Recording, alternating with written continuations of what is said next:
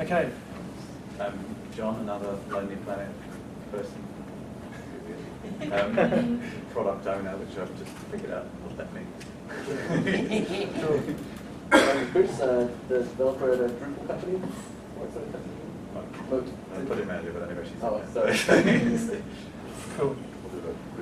This is Raoul. He's an intern at CCH, test analyst. Yeah. Testing. Yep. Cool.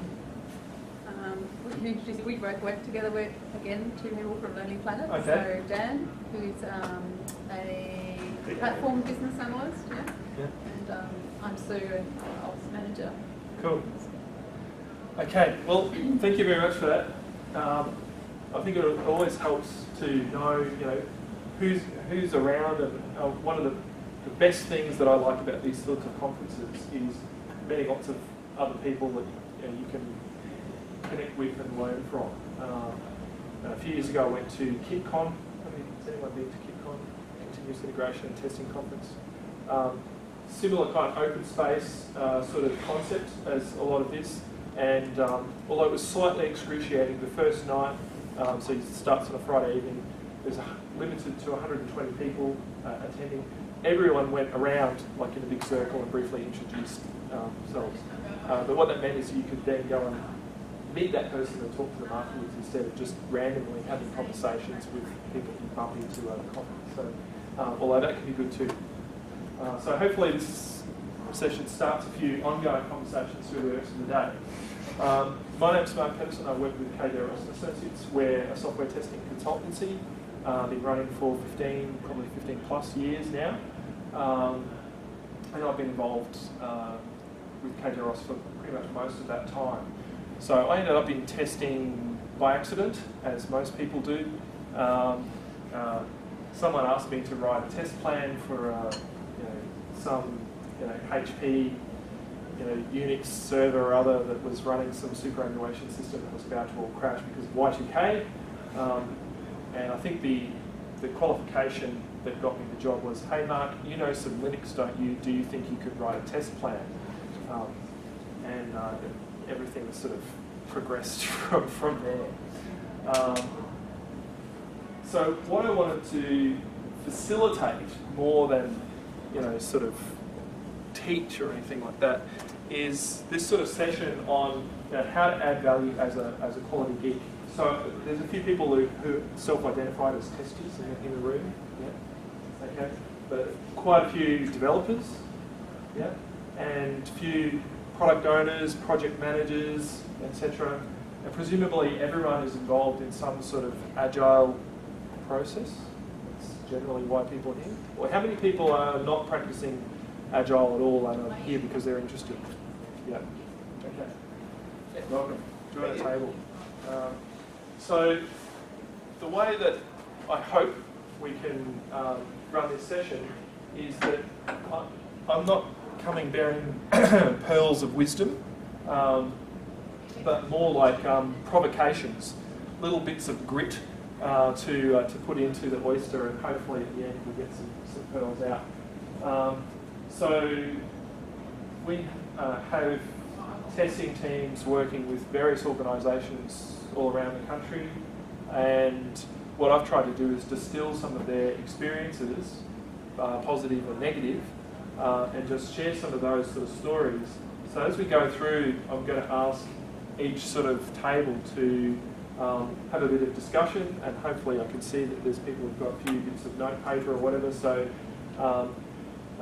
as I sort of throw out an idea or a topic, have a bit of discussion, make a few notes, and what we'll do is hopefully, if we can, it's not too much of a scramble, just get a few bullet points. So I'll sort of scribe on the whiteboard when we sort of debrief from each of those sessions. So in that way, we'll sort of generate some content that we can kind of publish or share via the last conference wiki and that sort of thing. So it helps to hopefully improve our general understanding of these sorts of issues. So let's dive into it.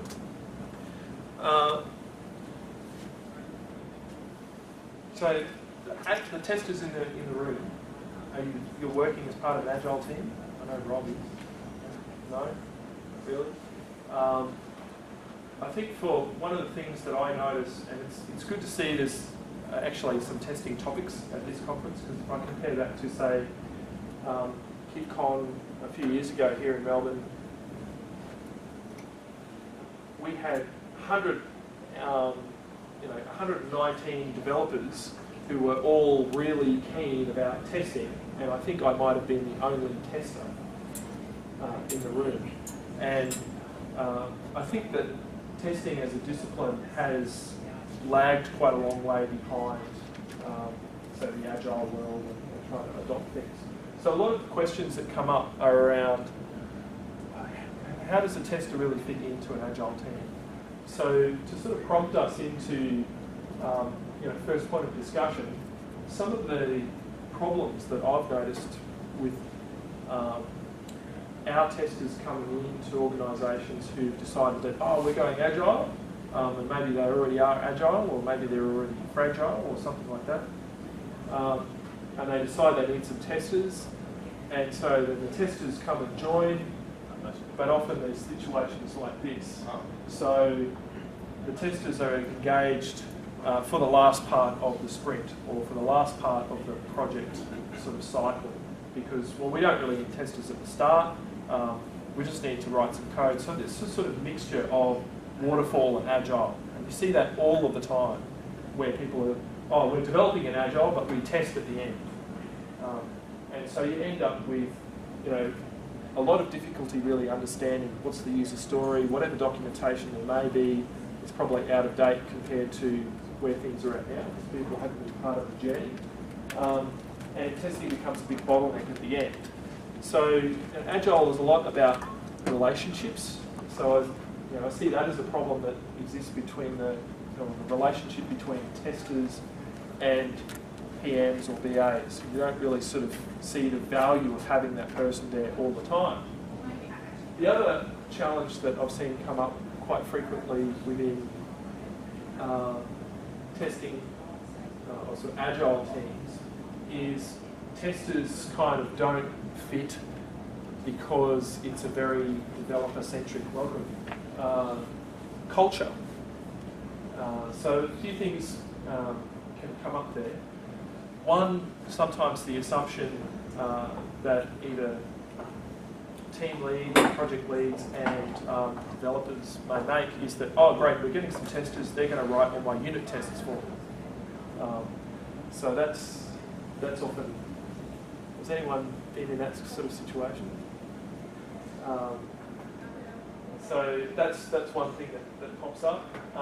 Sometimes the assumption is, why do we need testers anyway? We do all this automated unit testing, isn't that enough? Anyone here think that they actually don't need any testers? Anyone not got testers? Oh, everyone's got testers of some sort. That's an important distinction between the activity of testing and the role and the person being a tester. Okay, yeah. So I think you always need testing, and at the moment most of the skills around testing live with people who are professional testers. But, yeah, so, and there's some interesting things we're going to talk about with skills as we go along. Sorry. There's certainly a few teams that I know that don't have any professional testers, where the testing role is integrated into the development role. Yeah. Or potentially just outside of it, like a product owner role or a VA role, Right. where they kind of do those things as part of their, they help define the stories, and then they also help make sure that it met the criteria that they expected it to. Yeah, excellent. Okay, so, and it is good to tease out sort of like the role doesn't necessarily have to be a full-time person. I think this is one of the challenges that sometimes happens when people who are professional testers who haven't come from an Agile background try to go into an Agile team and work out where do I add value. The other thing that I noticed particularly with that, and I'm guessing this doesn't come up so much when you've got product owners or people who are already part of the organisation playing the testing role, but it certainly happens if you're a tester coming in to join a team. If you don't know exactly straight away how to use the IDE, how to check code in and out, how to compile things, then suddenly you can lose all credibility and just useless. And a burden to the team and just slowing us down. So that can be the attitude that some of the testers that I've worked with joining teams have to struggle to overcome. And sometimes after a few weeks, then it becomes a little bit better and people start to see, oh, okay, you've done some useful things. But there's that initial first impression can be hard to overcome. So this is a little sort of set of ideas. We're obviously in widescreen format here, that I'm going to keep coming back to. But if we start off with looking at things like user stories, where do testers sort of add value? So a lot of it is around collaboratively clarifying the stories, identifying hidden assumptions, asking questions to really work out what's the right quality level, how important is this, and working to define acceptance criteria.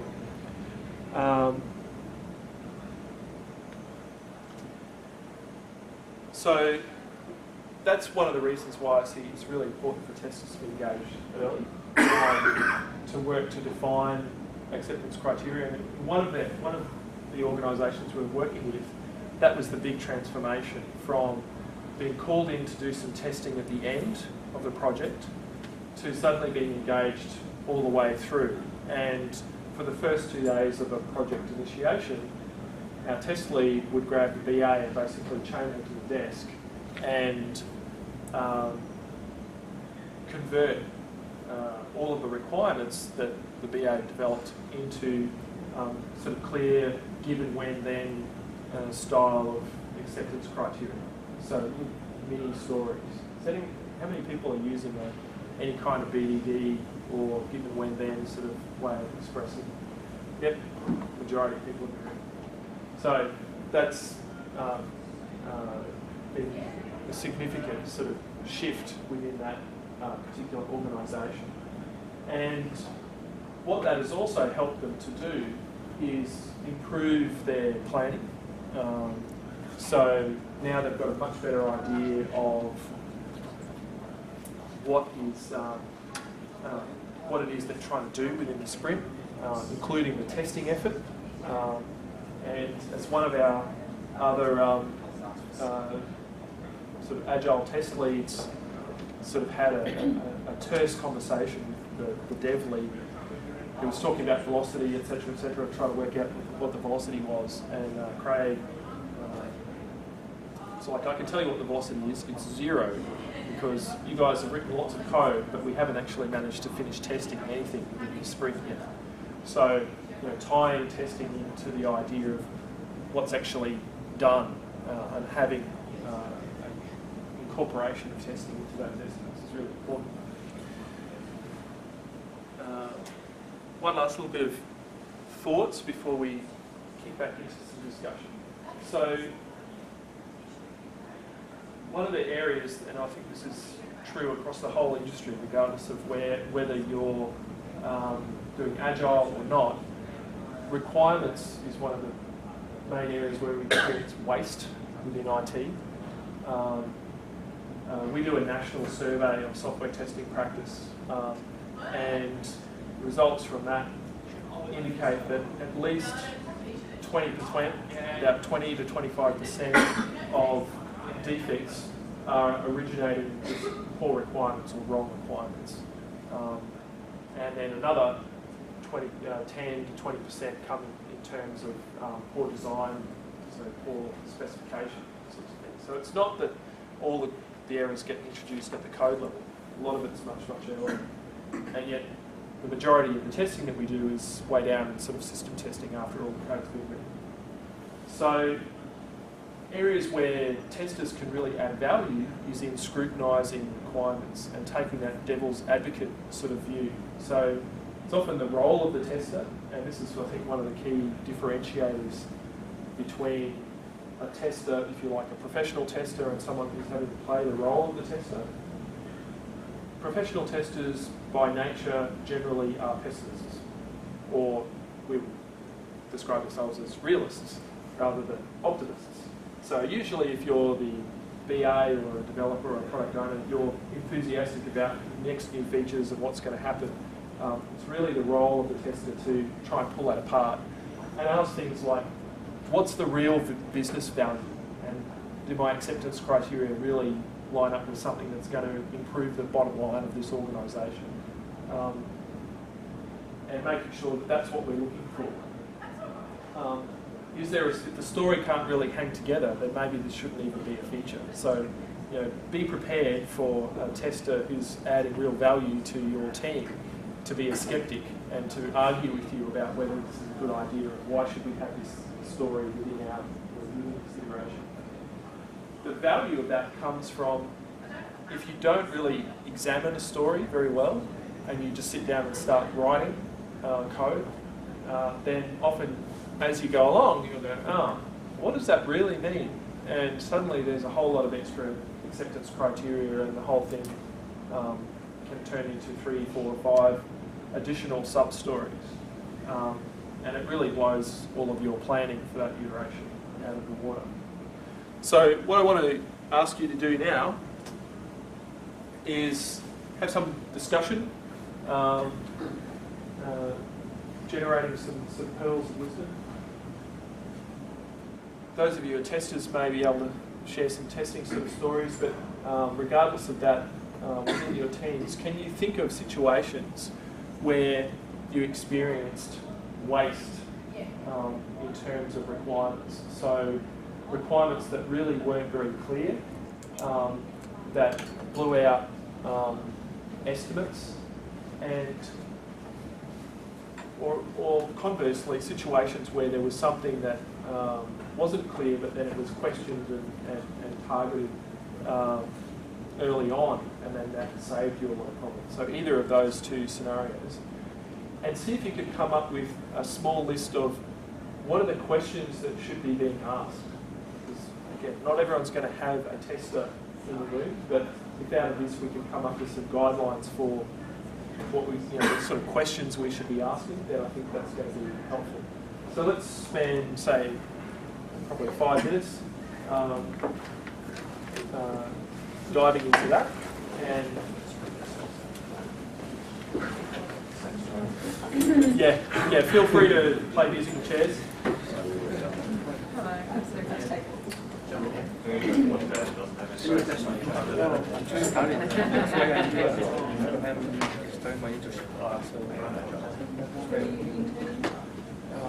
CCH.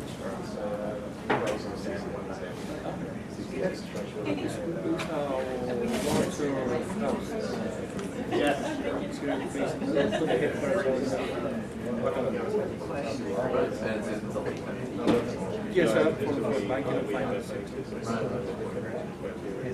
So I am in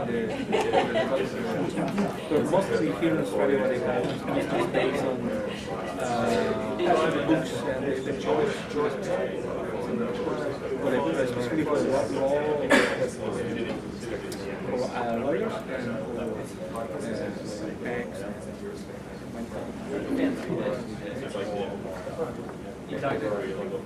So we're just talking about testing, and what things tests should have thinking of, like what questions for the story that add value.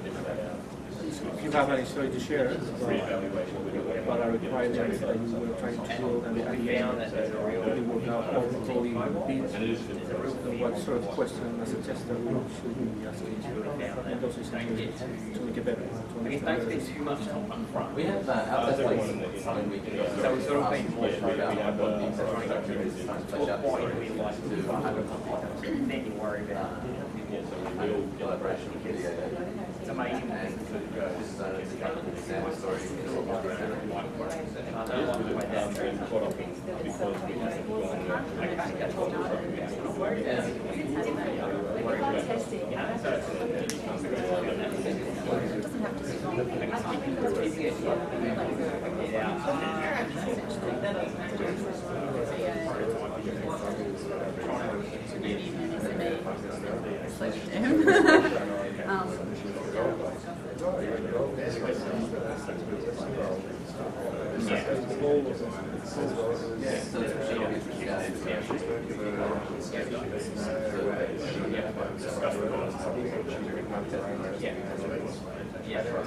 But there's something that we can ask, because sometimes the owners, the sponsor doesn't know what they want. They think this is wrong, all this is wrong. How can we? I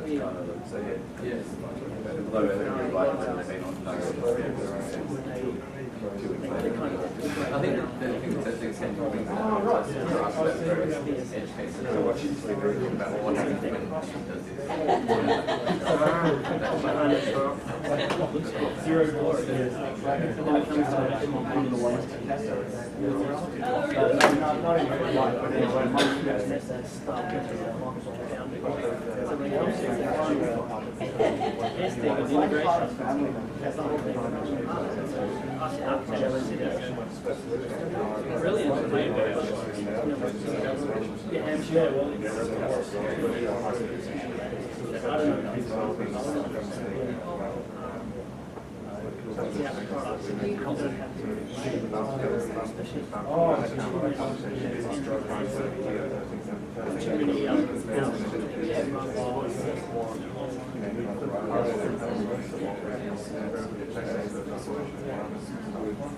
You might have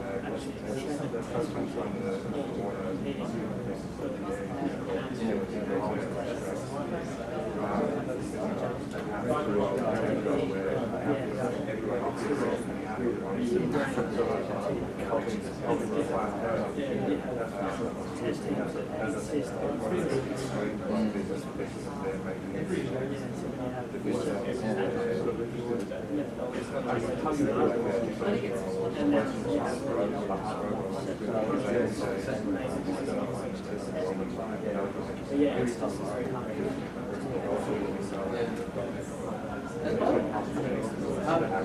terms of that jumping back and forth because they have to read on things to start, or there's all these too many edge cases that are in the card. We do this thing where we actually define the things that are out as well. So this card definitely does not include these edge cases, these edge cases, so those things. Maybe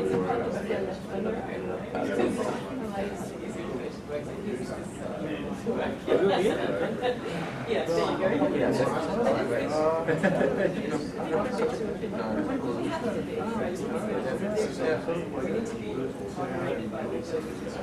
Okay, so if you haven't written down a few questions, just take 1 minute just to get those down and we'll move on to the next topic. So just try and distill your pearls of wisdom as much as you can on each table and we'll collate them. Well, I like the situation. It's interesting. How do you think? Should we write down some questions? How you? So the point is to try and come up with a couple of things to then discuss.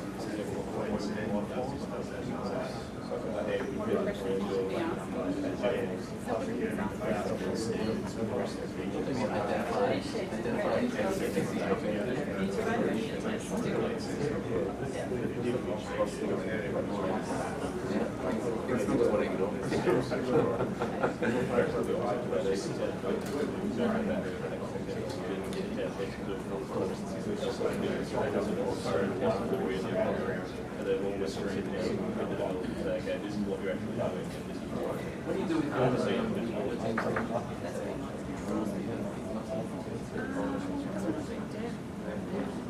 Maybe we'll start here. Put you guys on the spot. Have you got one or two things? Just quickly, I'll throw them up on the whiteboard and then we'll keep on. Yeah, I mean, the conversation we were having there, I think the two questions that I wrote down after it came up, and then different people here seem to have problems from opposite ends of angles. The two essential questions is, does everyone understand the purpose of the card, and are we testing the right thing? Yep.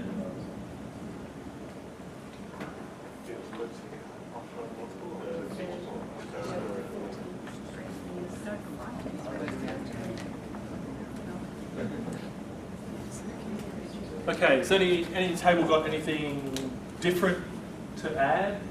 I'm going to pick up different tables for different topics as we go.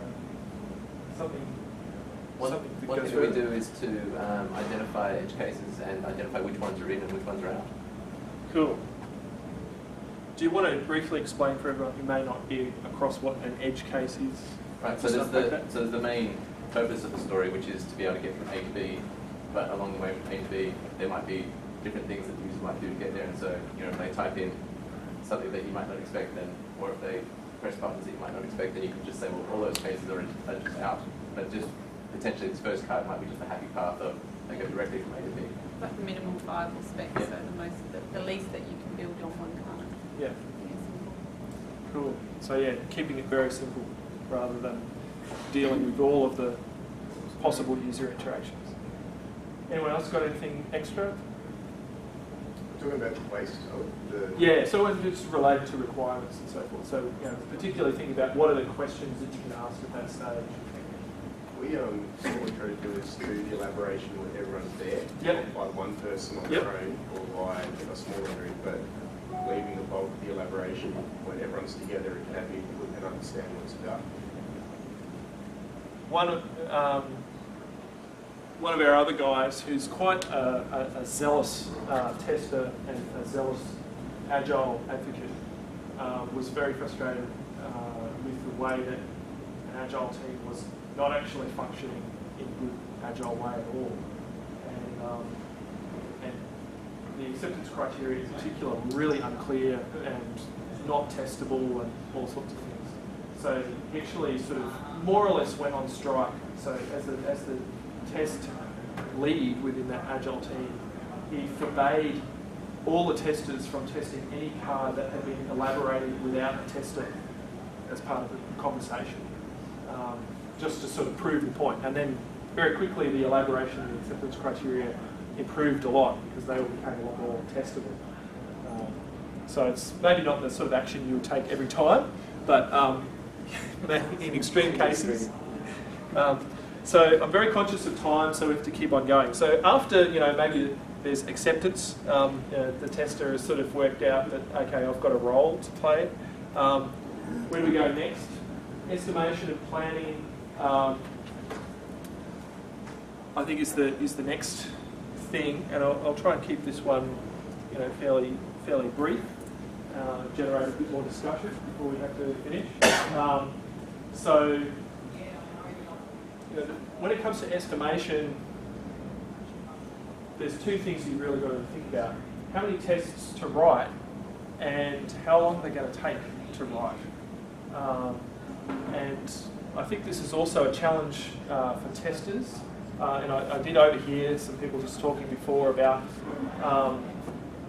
you know, on the one hand, testers are really good at generating lots and lots of tests, sometimes far more than what other people will think of, and a lot of it comes into the happy path versus the unhappy path. That's where the tester mentality, we're usually pretty good at thinking about all of the unhappy paths.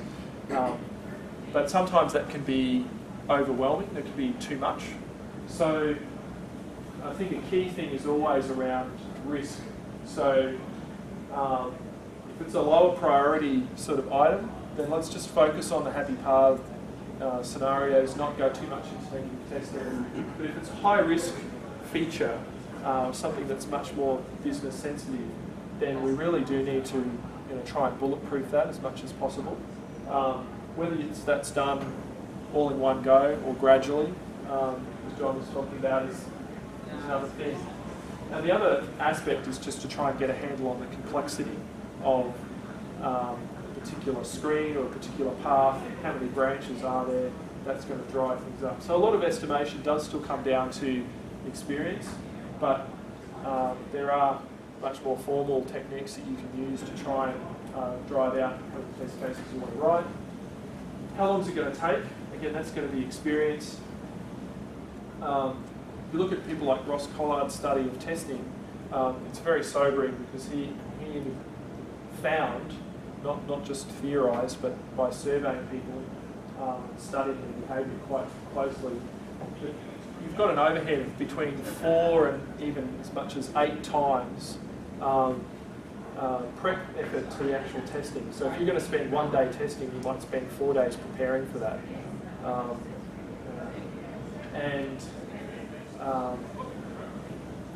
We'll talk a little bit more about planned versus exploratory testing in a moment. But you know, automation then adds more overhead again. So the questions that that I've got is that, can you think of situations in a sprint where, or an iteration where you suffered because of poor estimation, where things actually took a lot longer, and particularly around bottlenecks with testing? So I'm interested in your experiences of what worked and also what didn't work. Was there too much testing being done? Was there not enough understanding of how much testing is required when you went into a sprint? Just before we do that, Yeah. we're talking about manual testing versus automated testing. Yeah. In your experience in projects that you go on, what is kind of the focus? Or what's the balance between those two? Okay, I'm going to talk about manual and automated in Okay. a moment, but generally speaking, you often end up with about 50-50 in Agile, or it could be higher. It could be, depending on the style. If you're really doing like a cucumber BDD sort of process and you've got testers who are very skilled, then your automation levels could be more like 80% or something like that. But often it ends up being about half and half. As in of their time? Yeah. We'll talk a bit more about automation when we dive into it. But yeah, just take a few minutes now just to think about estimation. And again, the pearls of wisdom that we're trying to extract are what are the right questions to be asking to get an accurate estimate. So if we can come up with the 10 questions that we should ask that are a good testing focus, then that's going to be a good result from this session. So let's do this quickly because we've got the next speaker in the room, so I can't afford to go over time.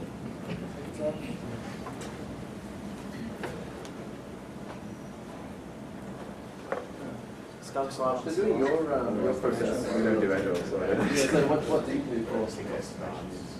For understanding how it's a very small team, we're still learning. You can't say so we don't have anything necessarily stayed. Nothing's done yet.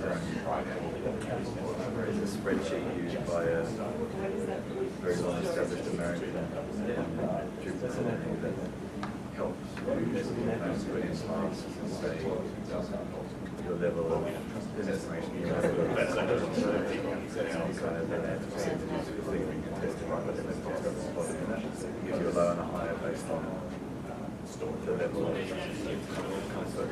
So that's kind of for the entire till. Yeah. And those individual features. Well, we don't want to. It's generally we've got a right. Just the other thing, like, my experience of Agile so far is generally it works well with internal teams. When I was doing it's always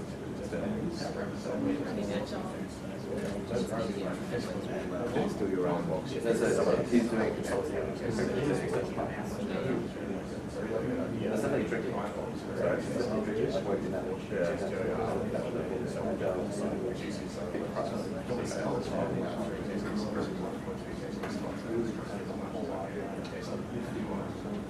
We started proposing in a couple of new projects to see how those are others on. So your projects big price? At the moment, but the next one just taken.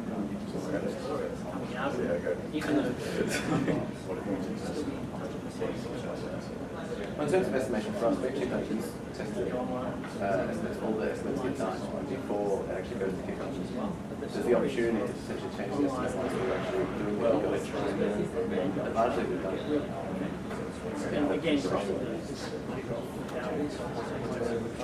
Yeah. I mean, definitely at kickoff we take the opportunity to break down the code. And then we realise that it's actually it's much bigger than we thought. Okay, you say all that stuff's out, and then effectively means that stuff has to go to a different code.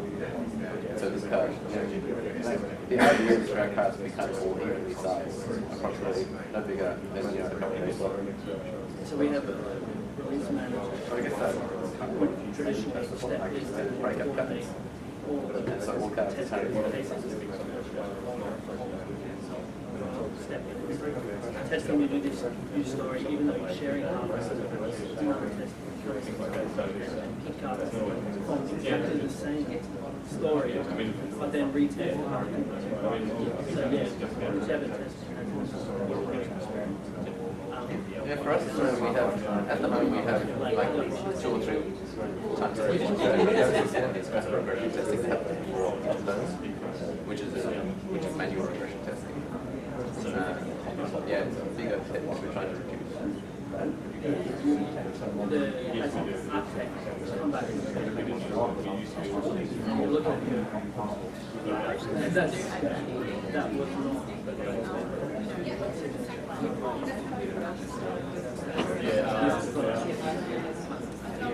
Go and rework the stories front end.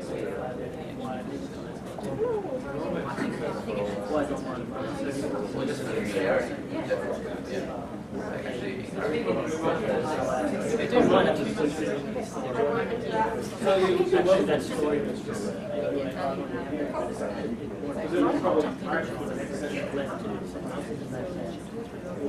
Okay, so we've already got people eagerly trying to come in for the next session. So I've got 2 more topics that I want to talk about. I think we might have to get one of them. So briefly, I'm going to, I think, pick on this table. Estimation. Any pearls of wisdom from you guys?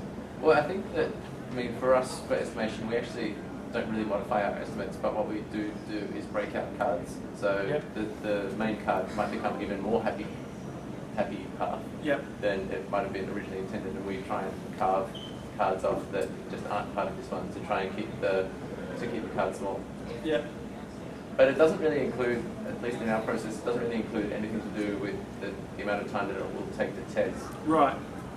It's more about the overall. Yeah, okay, like the end-to-end process Yeah. where the assumption is that testing will take the same amount of time per card, I guess. Yeah. Which Yeah. isn't, I think, probably true. Yeah, I'd say it's probably not true, but it's a good enough working assumption to start with. In actual fact, if you look at overall studies, it's not Agile specific, but testing and development usually do take about equal amounts of time. So, especially in waterfall projects, they're never given equal amounts of time, but that's what it ends up taking. So it's not a bad assumption. Anyone got something that they want to add? I really like the idea of, like, over time of the estimation. The value in it is not size of the things, the value is in forcing you to split things. Yep. So I don't care if something's 8 points ago, right? You said split it. It's not so much about the size of the task, it's about figuring out enough about that thing Yeah. to break it in pieces. Yeah. So sort of keeping constant velocity. Is that the way it's Just breaking things down to a level where you have more even-sized stories around things, and you'll make them appear earlier rather than later as you discover that stuff. What you do with it. Welcome. We're just finishing off this session, but you're welcome to sit in and we'll be done in a moment. Because I think what I will do, with Rob's permission, is we'll tackle, I had 2 more topics, we'll just tackle the automation one. Some people had questions about that and it sort of I'll get set up, yeah. leads into to Rob's session. So,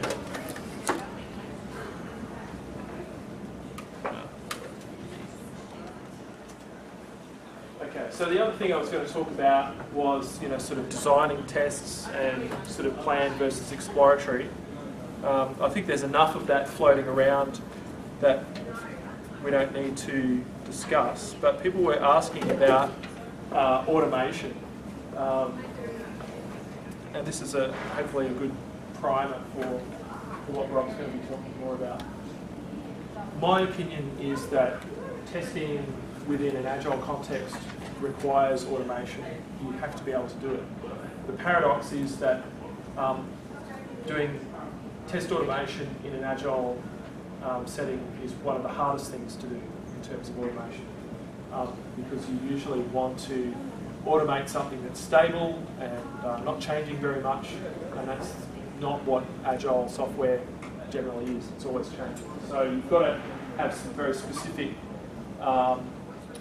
approaches to automation to make it work within Agile, which hopefully will become a little bit clearer in Rob's talk.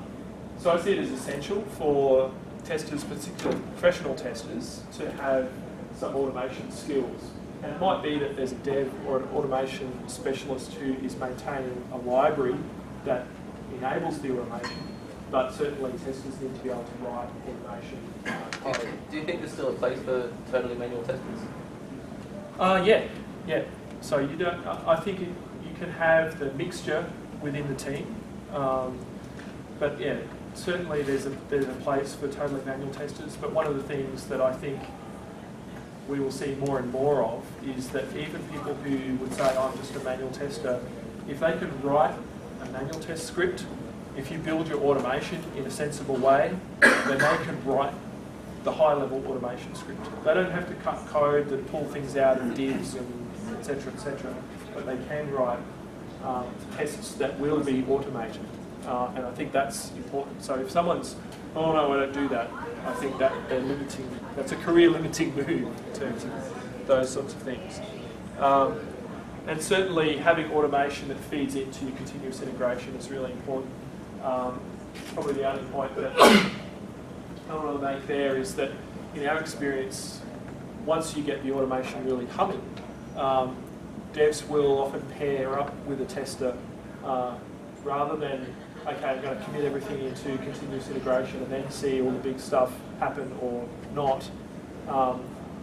And if they've not got all of the, they might have unit tests running on their machine, but not all of the end-to-end tests that a tester's working on, then devs will ask someone, hey, I've just checked in, I've got this code, can you check it out and run it during the day, especially if you're running like your bigger end-to-end automation scripts only once a day, which is quite common. So rather than breaking into small groups, has anyone else got sort of comments that they want to sort of throw in around automation in terms of where it's worked or not worked for you? I think it's quite tricky when you say one role is responsible for automating the tests, because when you develop something, you typically do it in very tight loops. We write a test, make it pass, write a test, make it pass. And we do that at unit level, but we also expand that out to features like number and acceptance tests. So it gets really hard to fit a process into that where you say someone writes all the stuff up front and then it goes in. Because you tend to write chunks at a time. Yeah, and maybe I should need to clarify. I don't see. That's why I'm saying that manual testers need to be prepared to sort of write like the Cucumber level, sort of feature files, etc. That will be automated if you're using Cucumber, and we'll hear more about that in a moment. You may have one person who's sort of like the librarian of the automation code, just because that's not about writing the tests for the features, it's about sort of maintaining the automatability of the application, if you like. Yeah, it seems to be, that ends up being everyone who touches the code as well. Yeah, so there's a way of doing that, which is, okay, developers assume responsibility for making sure that the code that they write is also automated. So you maintain the library that goes with your feature code, so you can do it that way. Cool. All right. Well, we're pretty much out of time. So hopefully you've found a few pearls of wisdom. We've got a few things extracted and on the board, and we'll try and document that wherever it goes on the wiki. So I should hand over to Rob. He'll go further into the automation topic. Certainly I see having that dedicated testing role is something that can add a lot of value in terms of helping quality issues to be visible to the whole team and really driving a focus on quality. Talking about quality, I'm going to fit in a little plug, shameless plug at the end. So there's another conference, this one coming up in Sydney. This is more of a major, 2-day big event kind of conference. We've got Mike Palatas from eBay, so he's been, one of his team members invented Selenium Grid, and things like that. So he's very involved in Agile Test automation. Scott Barber from Perf Test Plus, some of you may know his name, very involved in performance testing, particularly in Agile settings. So that'll be worthwhile doing. We'll be hearing more of the Seek story there. So we'll have a focus on BDD, including a workshop. And for people who are attending this conference, there is a discount code. So if you want to register, LastConf1 if you're doing a 1-day registration, or LastConf2 if you're doing a 2-day registration. So these give you discounts off even the early bird price. Early bird's finished, but so the 1-day discount code will give you $50 less than the early bird price, 2 days, $100 less than the early bird price. So enough plugging. These are my contact details. They're obviously on LastConf as well, so feel free to get in touch, and I'll hand it over to Rob. Very good. Thank you very much. Thanks.